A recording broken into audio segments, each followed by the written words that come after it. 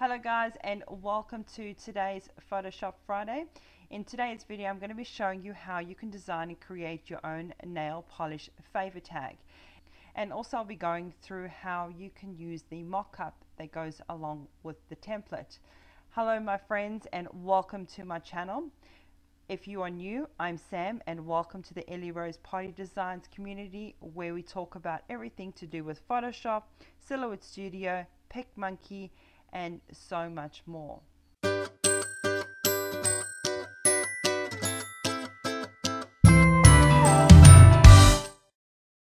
Alright, to get started we need to download our template, and the template you can find in the link in the description box down below. And then once you've done that, you can then start by importing all of your clip art and your background wallpapers. So one of my friends is having her wedding in December, and she's asked me to make these very cute little favor tags that are going to go nail polishes for her bridal shower. So all we're going to do is we're going to bring in the clip art, and the clip art, or the theme for the wedding, is a cottage theme. So feel free to check out those videos that I have previously done, where I've shown you how to make wedding menu cards and how to make a welcome sign, and that is the same theme that we're going with in today's video. Alright, so let's go ahead and bring in our clip art. So all the clip art that I'm going to be using is just one in particular, and that is this one here. And I'm just going to click and I'm going to drag it straight into my design. And there it is. And then just to hit to place it, all you're going to do is hit enter. Now all I'm going to do is just untick that, turn the eyeball off, because I don't want it to appear right now, because I'm going to be doing something else first. So I want to just bring in my background. So let's go ahead and bring in our background. Okay, so to match the cottage theme, we're going to go with the little wood effect for the background. And I'm just going to find one that I've got here in my folder. And I think I'm going to go with this one here. Alright, so I'm going to click and I'm going to drag that into there. Now once it appears, we're just going to hit enter once again to place our background. Hit enter to place our image. Now what we're wanting to do is obviously have this background effect within the circle of our template. Okay, so you'll notice that over here is the ellipse tool, which is also what's known as the circle tool.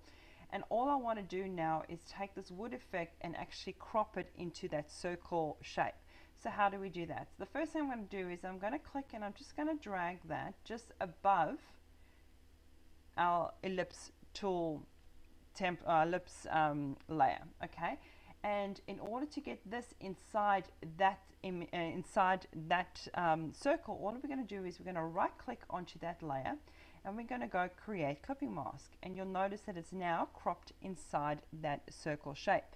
This is one of the great things about Photoshop, is the clipping mask. You can clip it pretty much into anything, and you will see in future videos for Photoshop Friday I will use clipping mask quite a bit, so get familiar with that tool to use, because it is a game changer. Alright, so the next thing I'm going to do is I'm going to just switch on this little flower bouquet that I got there, and I'm just wanting to drag it down here, but of course it's too big, so all we're going to do is hit Control and T for Tango. It's obviously going to go into transform mode. All we're going to do is hit the Shift key and click from here, and we're just going to drag it down. The reason why I'm hitting the Shift key is to keep the proportions of the clip art. So we're just going to go down, and I'm happy with that, and let's just bring you about there and hit enter. Now I'm just going to go a little bit to the left side, actually too far, about there. Okay, so I'm liking the way that looks, and then I'm now just going to add in my wording. So we're going to create a new layer by clicking onto this little notepad icon over here, and it's now created a new layer. And I'm just going to go over here to our what's known as a type tool. I just call it a text tool, and it's going to bring up all of your options for that particular icon, which is the type tool. And I'm just wanting to go here, and I'm just going to search for a font called Mr. Sketch. Okay, in here it is here, and I'm just going to click onto that, and I'm going to make sure that my color is exactly what I want it to be.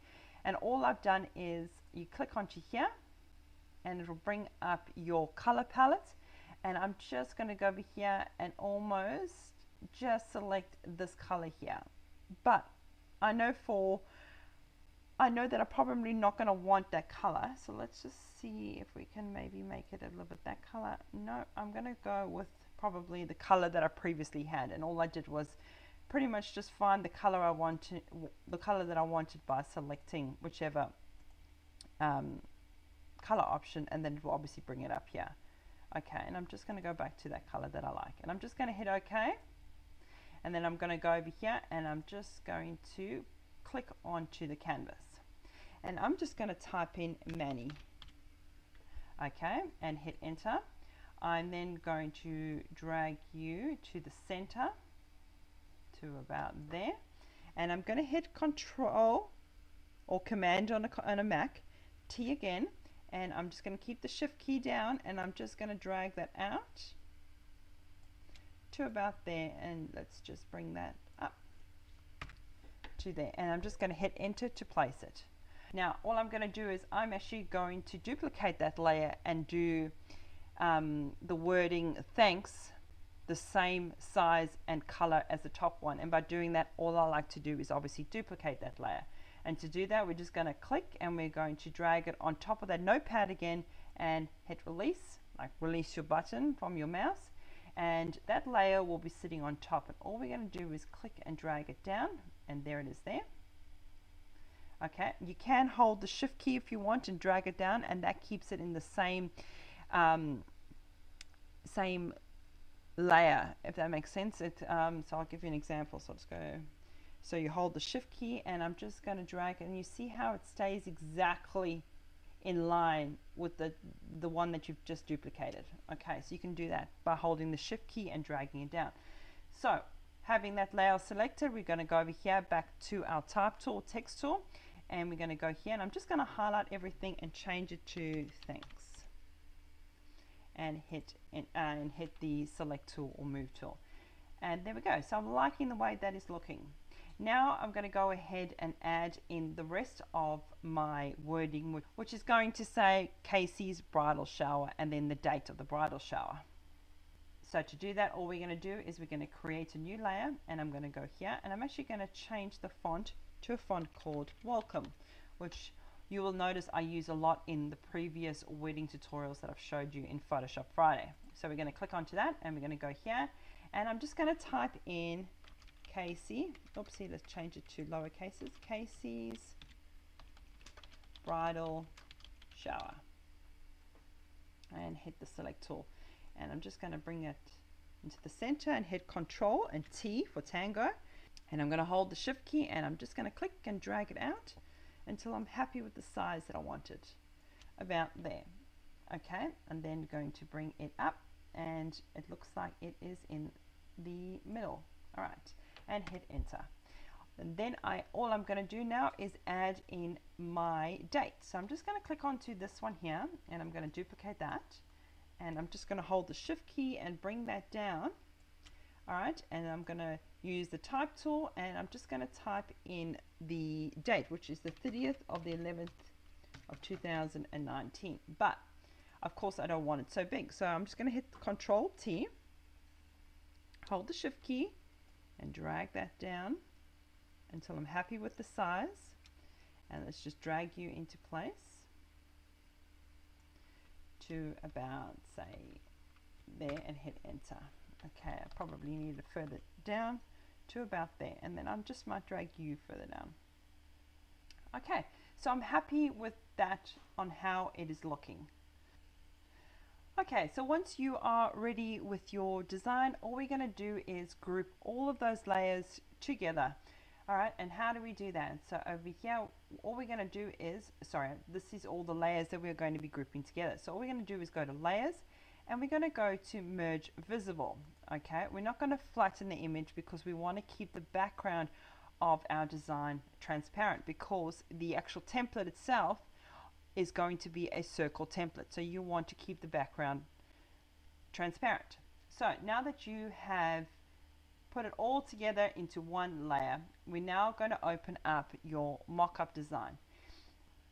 Now yours might look a little bit different to mine because this is like my mock-up of my mock-up, if that makes any sense. Okay, but it's going to look like this, and all we're going to do is obviously change the design that's going to go in this circle. So we can either click onto there so you know exactly which layer we're going to use, and you're going to click onto this little square box that's over here. Now yours is going to probably say click here or double click here, whatever. That's where you're going to click. Okay, so you're going to double click onto that, and you're going to be brought to your little template over here. So going back to our design and making sure it's all grouped together, we're going to click onto that, and we're going to drag that design into this design. And now the design that we were working on is a lot bigger than this mock-up template is. Okay, so all we're going to do is hit Control T to transform, and all I'm going to do is just drag this and this and this and this. Okay, and I'm just going to hit enter. Okay, so once you've done it, all we're going to do now is go right click, and we're going to create clipping mask, and that clipping mask is now going to attach that design to that template. And we're going to go over here and hit file, and we're going to hit save, and if you have a look here, there is our design. Now I probably should have moved it slightly bit over because you can see the white there, but you kind of get the idea on how to use the markup, so it's fairly easy. So that is the end of today's tutorial. It was very short and sweet. I hope you guys enjoyed this. Feel free to let me know in the comment section what future tutorials you're wanting to learn from in these Photoshop Friday videos. Please also feel free to subscribe, comment, like and share these videos. It's always grateful to see the love, and I will see you guys in next week's video. Thank you guys.